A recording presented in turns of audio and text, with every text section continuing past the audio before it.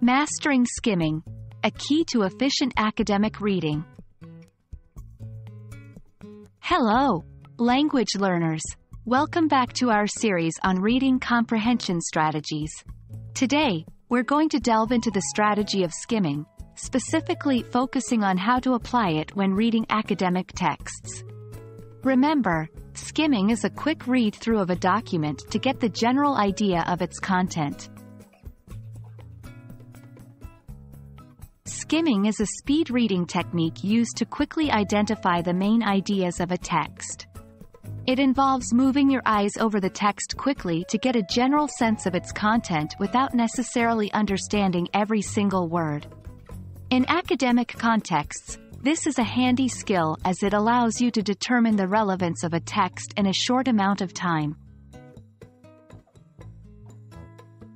When it comes to academic texts, skimming is particularly useful in the following situations. Pre-study. Before diving into detailed study, skim the text to get a broad understanding of its content and structure. Research. When doing research, you often have to go through numerous papers and books. Skimming helps identify relevant resources faster. Review. If you're revisiting material for a test or presentation, skimming can help refresh your memory quickly. Skimming doesn't mean randomly flipping through pages. It's a strategic process. 1. Read the title and subtitles. These often provide a good overview of the topic and subtopics. 2. Look at the first and last sentences of every paragraph. This is where the main points are usually stated. 3. Note any bolded or italicized words. These typically highlight key terms or ideas. 4.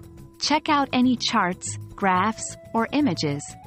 These can provide key data or summarize important concepts. The more you skim, the better you'll get at it. So, try practicing this strategy with different academic texts, a research article, a textbook chapter, or a conference paper. Make a habit of it, and soon you'll see your reading speed and comprehension significantly improve. That wraps up our session on skimming academic texts. Remember, skimming is a tool that, when used strategically, can enhance your efficiency and effectiveness in dealing with hefty academic materials. We hope this video has been enlightening, and we look forward to seeing you in our next lesson. Happy reading, everyone!